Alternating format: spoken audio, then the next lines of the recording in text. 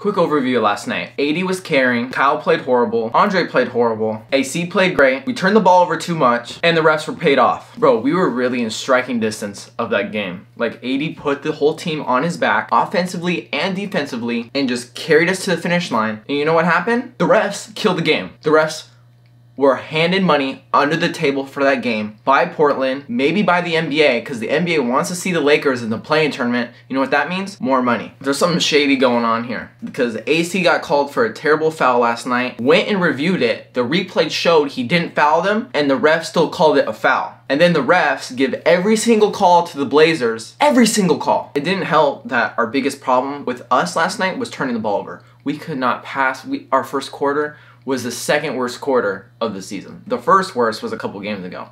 The second worst was last night. We turned the ball over. AC looked like he never handled the ball before. But AC also scored a lot last night. He didn't even look like a playmaker. He just looked like a scorer. I was blown away. I ain't never seen him score the ball like that. Definitely was a season high last night. He probably hasn't scored like that since the G League.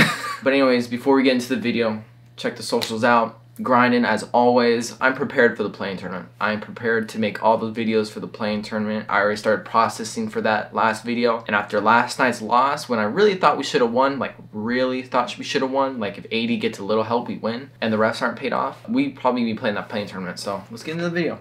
Defense to offense, Kuzma. Great size step, Kyle. I wish he would just attack like that. Like he thinks he's a multi-level scorer. Like he can just shoot the ball, drive, and do all that stuff. Get an off night shooting, whatever. But when you're having off night, just go to the rack. I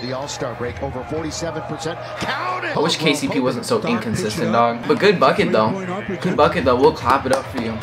Give it to AD. He's in where he can do some damage. Good bro. feed to Drummond. Drummond played like absolute dog shit last night. Dude, like 4 points and fouled out. Like, bro, you are starting center. Just stay in front of your guy. Get rebounds like you've been doing your whole career. And play a little bit of defense. He can't do any of those. I mean, he got a couple boards, but like other than that, dude cannot do anything right. We played our best last night when Anthony Davis was playing the 5.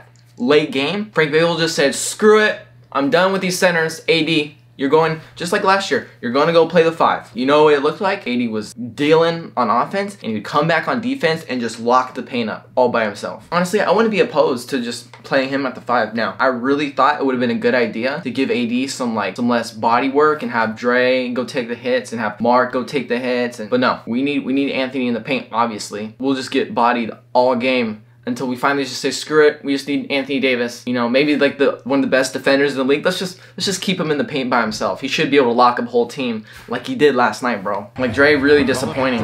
I know Laker Nation's pissed at him. And look, we had great rotations last night, bro. Dude, Mark just keeps proving himself, dog. These games, bro, he's proven himself on why he needs to be in the game, bro. And I'm glad.